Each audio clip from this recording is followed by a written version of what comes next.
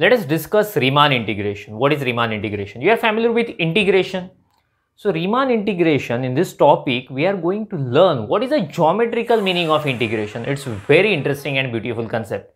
But before starting actual topic, we need to know some basic terminologies.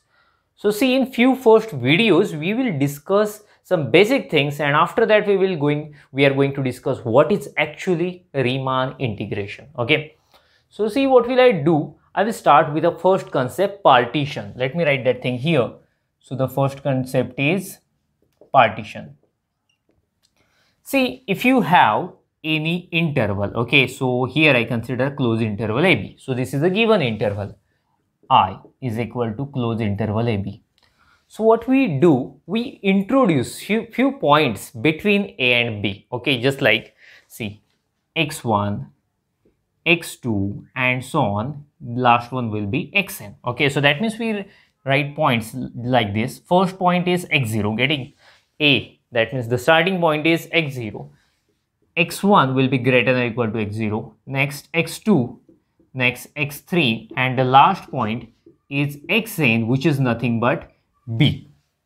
So because of these points, this interval is subdivided in small sub-intervals, getting? So that means we get a first interval I1, which is x0 to x1, getting? The next is I2, which is closed interval x1, x2. So in this way, finally we get In, which is equal to xn minus 1 xn, that means P.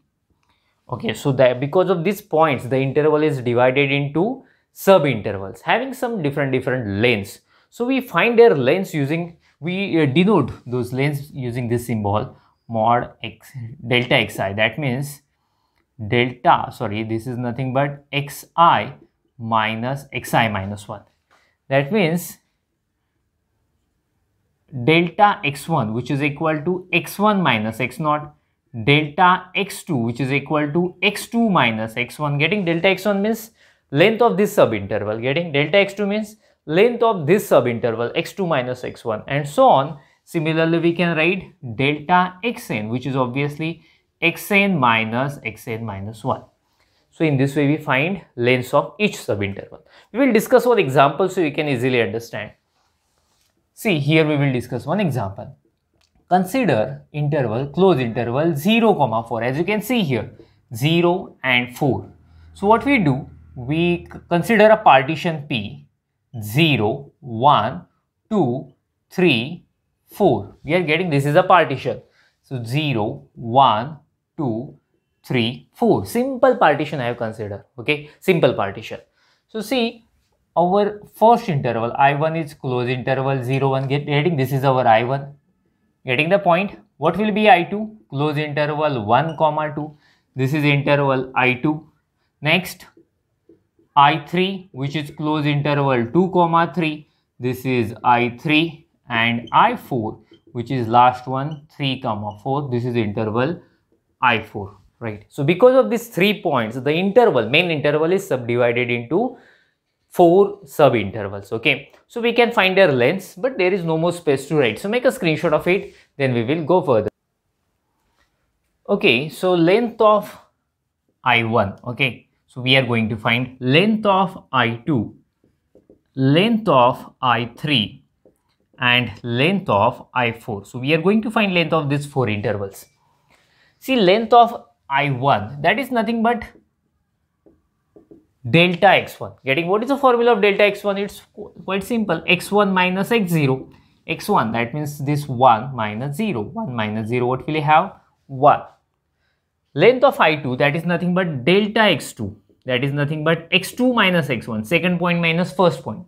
So see, 2 minus 1, we will have 1 again, right? This is length of I3, delta x3. So that means x3 minus x2. So again, by solving it, 3 minus 2, 1. And delta x4, getting?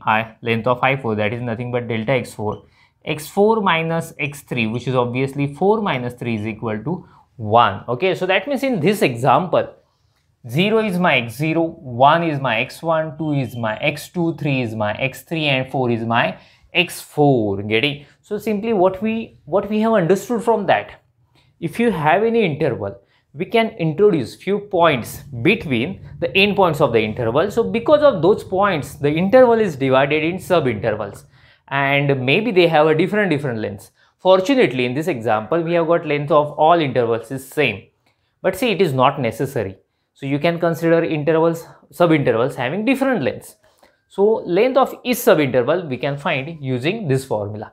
Okay, we denote it by delta xi, that is nothing but xi minus 1. So using this formula we find their lengths. I hope you understood this concept, partition. Okay, we will stop here. In next video we will discuss few more interesting concepts. Okay, make a screenshot of it, then we will stop. Thank you, bye bye.